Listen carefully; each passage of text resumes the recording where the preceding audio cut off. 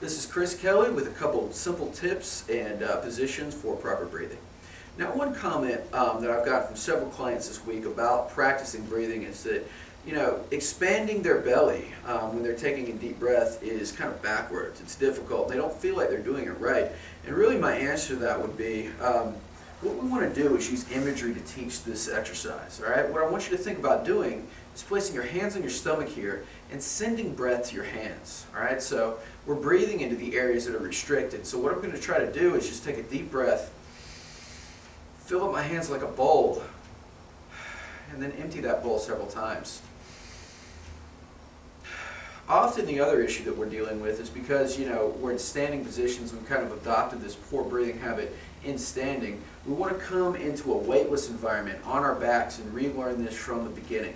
All right, so what we're going to do is start on your back, place your hands on over your rib cage and over your stomach, and again, just try to fill the ball up. Take a deep breath, expand the ball out, release several times, take a deep breath in, expand the ball out, and release several times.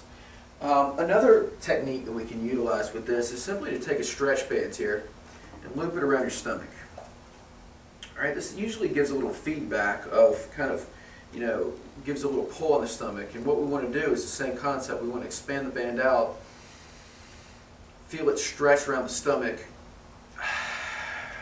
and release. Take a deep breath in, feel it stretch and release. Really a good way to combine breathing with just mobility and stretching work during the day is to perform stretches while taking deep breaths.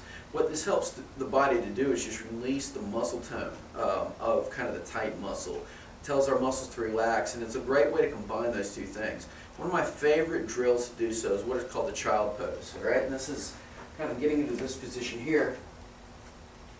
I'm just sitting back on my heels, holding in this position,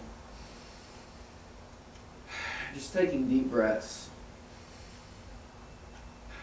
The beauty of this pose is it's stretching out all the muscles along the upper back.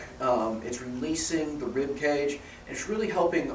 It's facilitating breathing. It's helping our lungs to expand, and it's in a position that is particularly favorable to helping our body to recognize this deep breathing pattern. So, supine and the child pose are two things that I would really recommend to improve proper breathing patterns.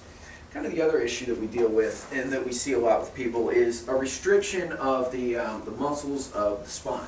Okay, so if you find yourself sitting forward during the day and sort of overarching your back, we get a lot of people with pain in their upper back and shoulders. So that's a lot, and often that's just kind of restriction along what we call the erector spinae, or the thoracic extensor muscles. So an easy way to help to utilize breathing and releasing these muscles is to simply take what we call a peanut. And these are two tennis balls we've taped together here. We have these on, in stock at the gym, but literally you just take two tennis balls together or two lacrosse balls.